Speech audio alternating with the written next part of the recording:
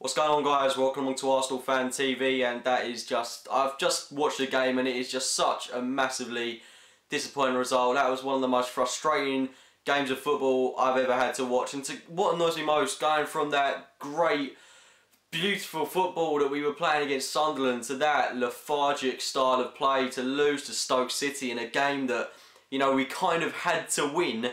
You know, to be 4 points behind Chelsea now, this is a massive blow in this title push. I mean, are there any positives to take out of today's game? You know, Chamberlain played well when he came on, but I can't think of much good that has come out of this game. I mean, we can have a good reaction to it, but, you know, 4 points behind Chelsea now. Is the league over? You know, nothing's won at this time of the season. We've still got 10 games left to turn it around, but if you look at our fixtures, Tottenham away, City, Chelsea, Everton away, you know, it's not looking all that hopeful at the moment, but, you know, you just got to believe that we can go and get something out of this league. And, you know, I'd still be happy with just an FA Cup win and second or third in the league. That would do me down to the ground, but it's just really depressing, really, because we didn't deserve to lose today. I think a draw probably would have been a fair result because neither team played particularly well, but to lose in that manner, it's not fair, really. But you know, I'll get straight into the game, because right before kickoff there were a couple of raised eyebrows, and that was probably the inclusion of Podolski, Rosicky, and I think it was Arteta in the squad, and that we didn't start the likes of Chamberlain and Flamley. Now, Arteta, I haven't really got a problem with him starting, but I thought the number of back passes he made today that, you know, maybe should have been forward ones, the lack of creativity he had, and yet he was playing a defensive role, but towards the back end of the game when we should have been going forward, the back passes it's so frustrating to watch with Arteta at times. But I don't want to put too much stick on Arteta because he didn't play badly today. It's just no one played particularly well today. Wilshere was another one that, you know, he was kind of dreadful. The number of times he gave the ball away. And Rosicky, personal favourite of mine, I've got his name on the back of my shirts, and he was just awful today. I mean, he has these nice, lovely moments where he brings the ball forward, these lovely, quick, pacey runs, and then, you know, it's just his final ball is just so poor. And, you know, he's the kind of guy that can have an impact off the bench, but when he starts, he's a bit different. And it was just Podolski as well, non-existent in today's game. He had about one chance on goal, absolutely scuffed it. Giroud, another one that, you know, I can't put too much stick on him because the number of men that were marking him, but he was so, again, he was poor today, and he was so good against Sunderland. 2 goals and an assist, to kind of not being able to do anything today. It's just such a frustrating game, and we didn't even start well today. Stoke were probably the better team for a majority of the game. We did nothing creatively. Ozil was left out of the team, which, you know, I wasn't too surprised by, but I did want him to start this one. I think he's the kind of guy that could have created a little bit of magic, which, you know, you just know how many chances he's created going into this game. And I just think it would have been logical to start him for this one. Chamberlain, why he didn't start, absolutely beyond me. When he came on off the bench, our best player by far, brought so much energy and life into the game. Set up about 2 opportunities, one for Giroud and one for Sanogo, which, you know, he really should have buried.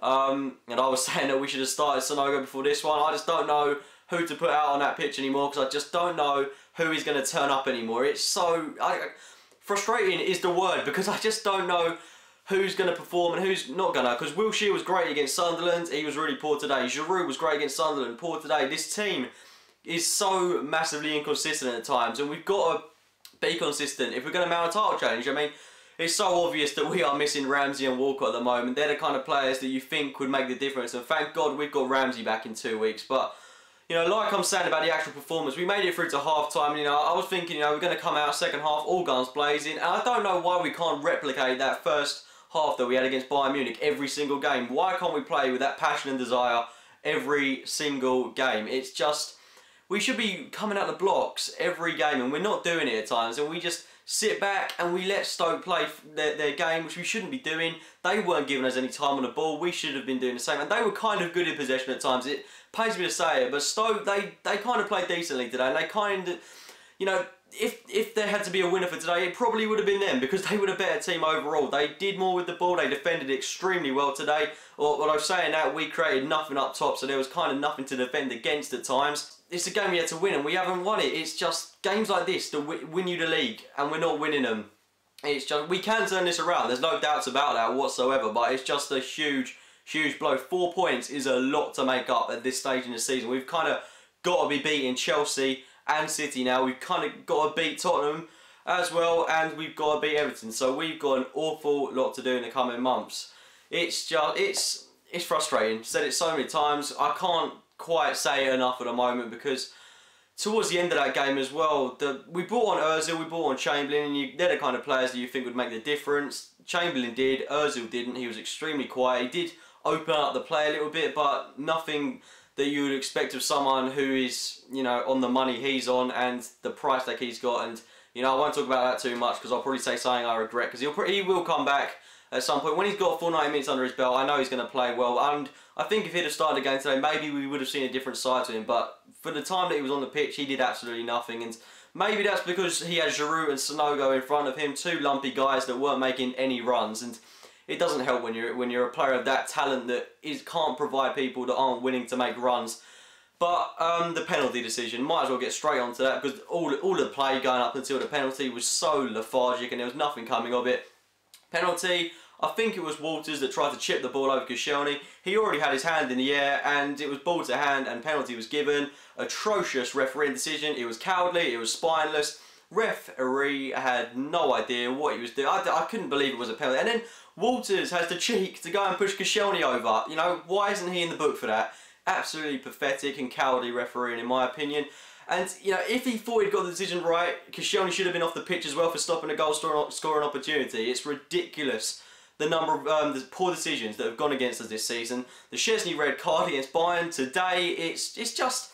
And the Man City game 6-3, I hate to bring that up, and it was a long time ago, but the number of offsides that, you know, should have gone in our favour in that, it's ridiculous. It's ridiculous, the standard of refereeing at the moment. Something's got to be done about it, but of course nothing will be done about it, or everything will go against us. And it's just, you know, I don't think we deserve to lose. Stoke might have just edged a win, because they did have a couple of good chances with Crouch, and they probably had the better goal scoring opportunities, but I still think that we didn't deserve to lose. Not in that way, not like that.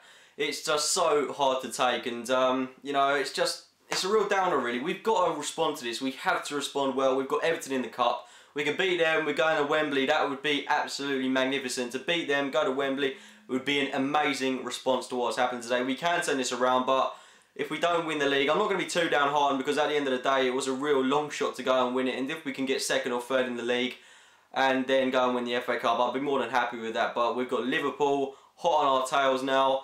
We've got Chelsea 4 points above us, City with 2 games in hand. Welcome to a standard March for Arsenal. It's so hard to swallow. Anyway, leave your thoughts on the game below.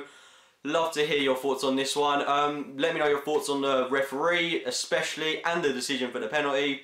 And of course, if you have enjoyed the video, would be great if you could click the like button. Please don't forget to share your opinions in the comments box below. I really want to hear them on this one. And as always, thanks for watching guys, and get subscribing.